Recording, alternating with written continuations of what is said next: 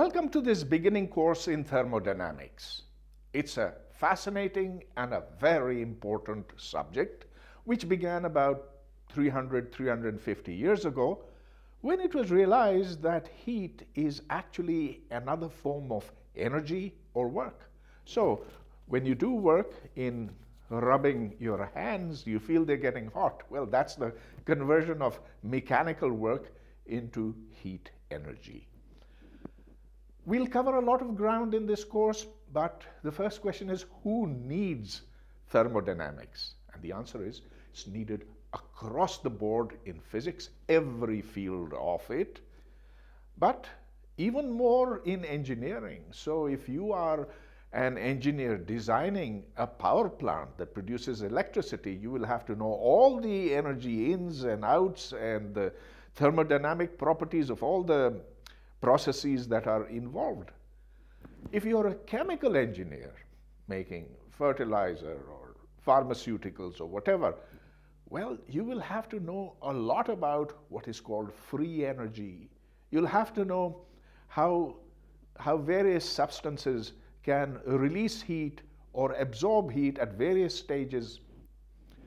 If you're somebody studying the environment and wants to look at ocean currents and or how the ocean absorbs carbon dioxide, etc., or how glaciers melt, that's thermodynamics there as well. And I could say the same for biochemistry. I could say the same for practically everything on Earth. But even more, black holes. The black hole. Would you have ever thought that thermodynamics has got anything to do with this dead star or this gravitational anomaly? No, but Stephen Hawking did, and now we have the laws of black hole thermodynamics. Of course, we can't get into that, or maybe I'll just touch on it at the end. So that's the breadth of thermodynamics. It can be treated in various ways. Very rigorously, mathematically, and there's a lot of satisfaction to be had from that. But we won't do that. We'll just go step by step and begin with the simplest of ideas. Take a cold body, bring a hot body into contact with it, wait for a while, and both of them will become warm. Put another warm body into contact with them, and nothing will happen. Now, this is telling us that heat flows from a hot body to a cold body. In fact, that is the definition of heat.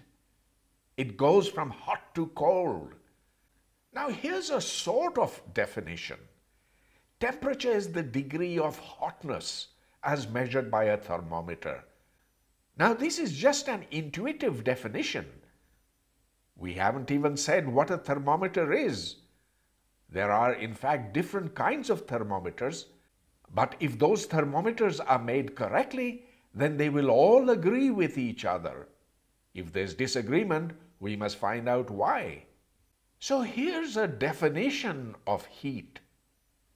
It is energy in transit, but then you will ask, what is energy? After all, we must be able to define all the terms that we use. The answer to this is, energy is that thing which causes change to happen. Now, that sounds very vague, but it's not. So, imagine that you push a body, a free body. It's going to increase its kinetic energy. It's going to move faster. So change has happened. In a chemical reaction, change happens. The same for a nuclear reaction. At some point, we will even talk about dark energy, that which makes the universe expand faster and faster.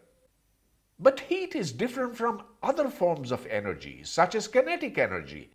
Heat energy is that which comes from random motions, but then you'll ask, motion of what?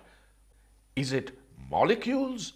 Is it atoms, photons, neutrinos, what? And the answer is, all of them Any of them, if they move randomly, that leads to heat energy. That's what we call heat energy. Here's a definition of thermal equilibrium. When heat stops flowing between bodies in contact, we say that those bodies are in thermal equilibrium. How long it takes for a hot body to communicate its heat to a cold body, thermodynamics has nothing to say about that. It cannot tell you the rate, but it does tell you that when they are in thermal equilibrium, no heat flows from one to the other. And now this brings us to the 0th law of thermodynamics. Actually, the reason it's called 0th law is because it is sort of so obvious that if system A is in thermal equilibrium with system B, and if A is also in thermal equilibrium with system C, then B and C have to be in thermal equilibrium with each other. So like up here, you see there are three bodies which are in thermal equilibrium with each other. They're not exchanging heat anymore because they have now come to the same common temperature. The next question that we must confront is, how do you measure temperature? And you could rely on some physical property changing, such as the expansion of a liquid. So here the temperature is less, the expansion is less. Here with the green it's a bit more, and here with the red it's even more. Of course, all thermometers have to agree with each other, and so those made by one company or by another company, or those that use one material or those that use another material, they all have to agree, they have to be calibrated. Here's another example of a thermometer, and this is an industrial thermometer. It uses metallic expansion instead of the expansion of a liquid. Here's a different kind of thermometer.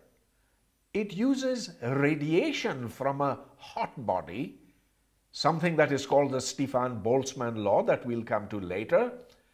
And here the amount of heat that is radiated from a person's skin is captured by sensors that look at a particular range of frequencies and estimate the temperature of the skin.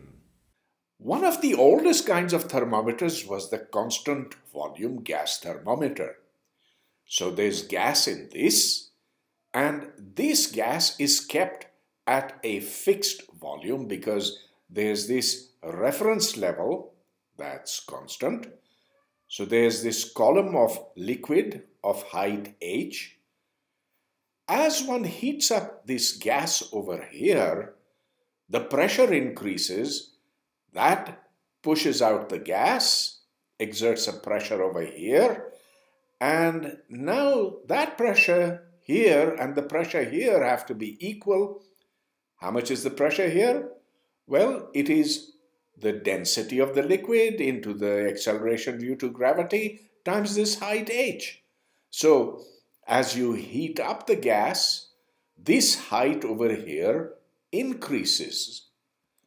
What one finds here is that the pressure increases linearly or almost linearly in the range between 0 degrees centigrade and 100 degrees centigrade. So you can see that this line is steadily inching upwards.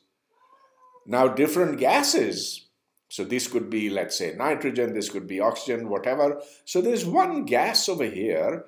As you heat it, you see that the pressure increases. It increases quite a bit over here. For the second gas, there's a smaller increase in pressure, and for the third, it's even less. Now, if you extrapolate all these lines backward, then they come and meet at one single point, and that one single point is known as the absolute zero of temperature. Even though this observation came from gases, yet this holds for every form of matter, that there is a smallest temperature. This is a temperature scale that I'm showing just for a reference. So forget Fahrenheit, only the Americans use that these days. There's centigrade and there's degrees Kelvin.